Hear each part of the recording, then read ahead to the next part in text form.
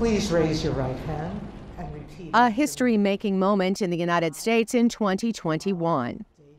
So help me God. As former Senator Kamala Harris became the nation's first female vice president. It is my honor to be here, to stand on the shoulders of those who came before. Harris is also the first Black American and Indian American to serve in the nation's second highest job. She's broken so many glass ceilings for so many women. The daughter of an Indian mother and a Jamaican father, Harris was born in Oakland, California. A mural of her appears at the school she was bused to as a child, as part of racial integration efforts. A graduate of Howard University, Harris became the first female district attorney in San Francisco in 2004. And then in 2011, the first Black woman to serve as California's Attorney General.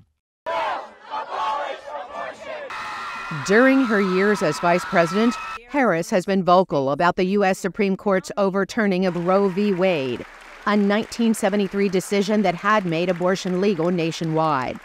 During his term, former President Donald Trump appointed 3 conservative justices to the High Court. He uses the word proudly, takes credit for overturning Roe. So make no mistake, if Trump gets the chance, he will sign a national abortion ban to outlaw abortion in every single state. The vice president also applauds continuation of the Affordable Care Act and the reduced price of insulin achieved by the Biden administration.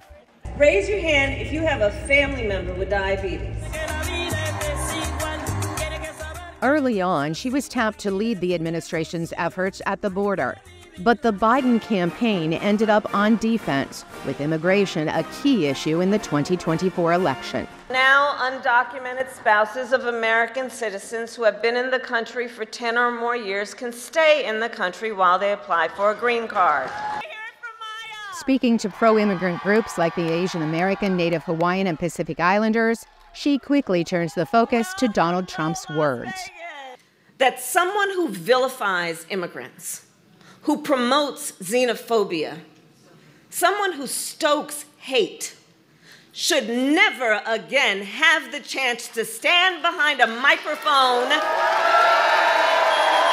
the seal of the President of the United States. Harris has become more present at rallies like these on the campaign trail after President Joe Biden's stumbling performance in the June debate with former President Donald Trump. We beat Trump once, and we're going to beat him again, period. With President Biden's withdrawal from the race on Sunday, if Harris is nominated, she would again make history as the first Black and Indian American woman to run for the nation's highest office. God bless you, and God bless the United States of America. Carolyn, Presutti, VOA News.